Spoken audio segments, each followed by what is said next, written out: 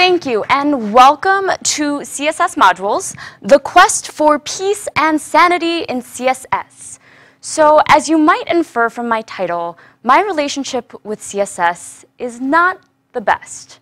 In fact, in my experience, usually when I have to spend extended periods of time working with CSS, it tends to end something like this.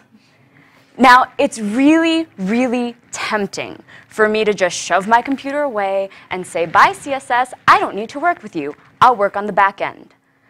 However, as programmers, we are first and foremost problem solvers. And it just turns out that CSS is my problem. So I started looking for a solution. And here is what I've come across.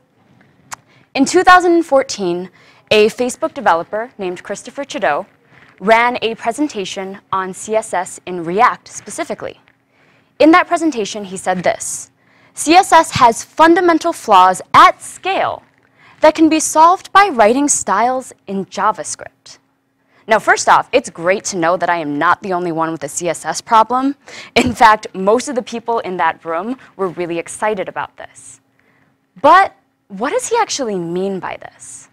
So when he talks about fundamental flaws at scale, he's talking about really, really large code bases on which you might have dozens, if not hundreds of developers working day in and day out, pushing up code, committing code. And when you have an app on that scale, it's really easy to get stuck in CSS. So the question is why? This was one of the first slides in Christopher's presentation. And basically, he outlines what he sees as some of the major problems with CSS.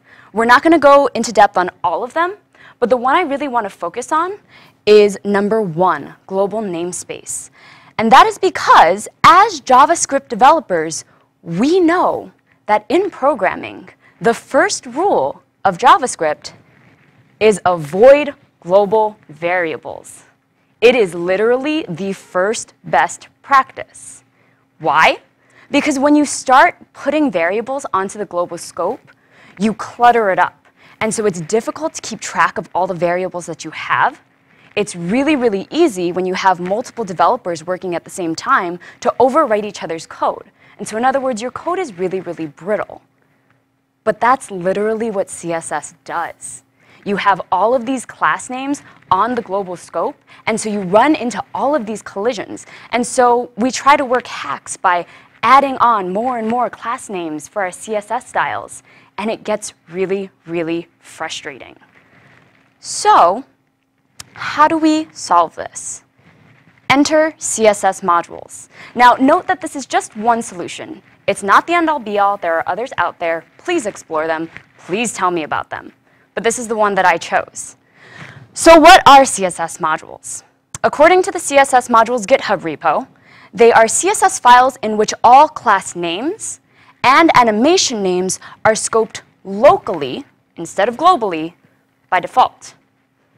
So for those of us who work in React on the front end, this sounds really familiar to us because we think and develop in modularity. We create components that are compact and reusable. So this sounds great for CSS, but what does it actually look like?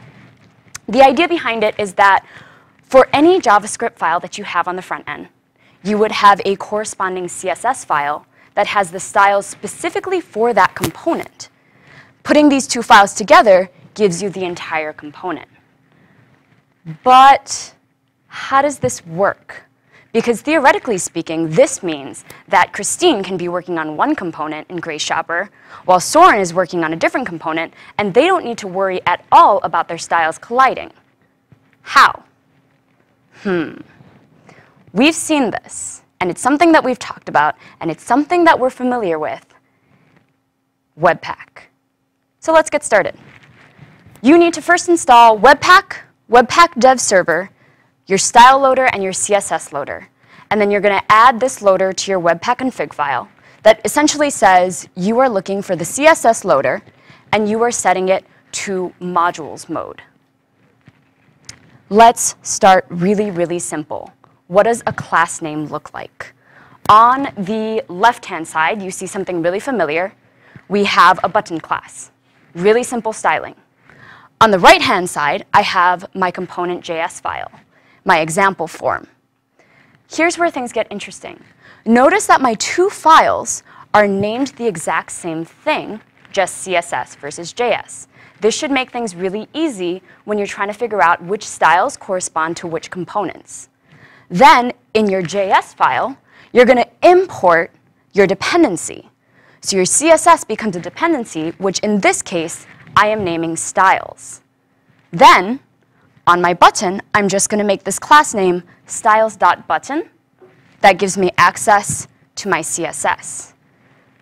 But how is this working? So under the hood, Webpack is working its magic.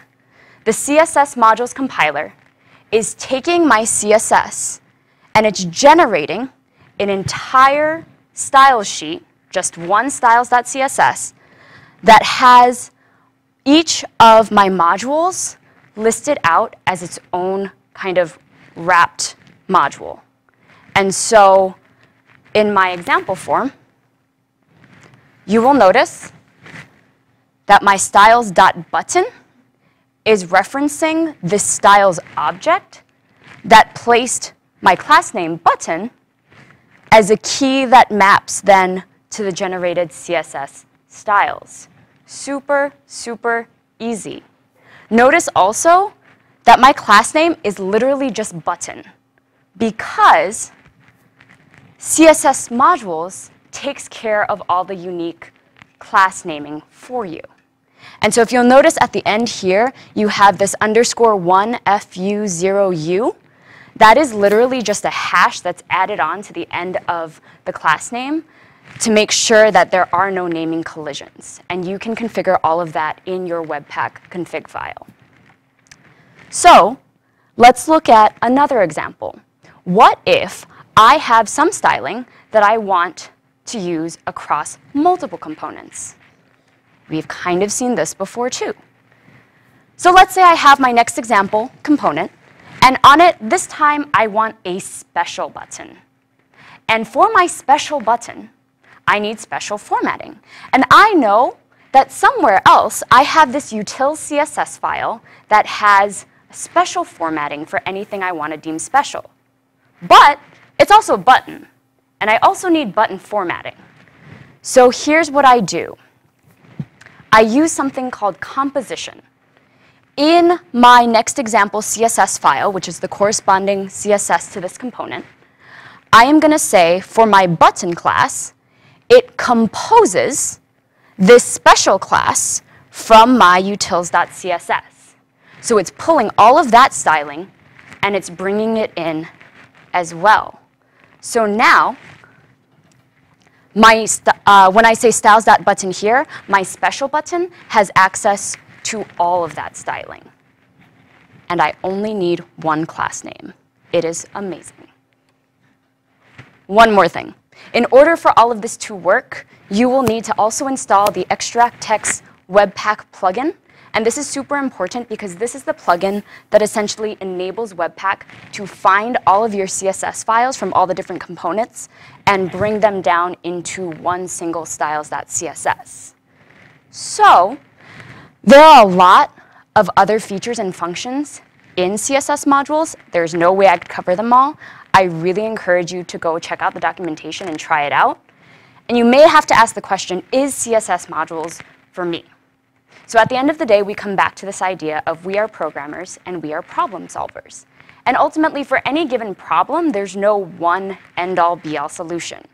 So in general, I would recommend CSS modules for apps that you know you want to scale up, for apps that are eventually going to have multiple developers working at the same time so that you don't need to worry about your CSS styles colliding.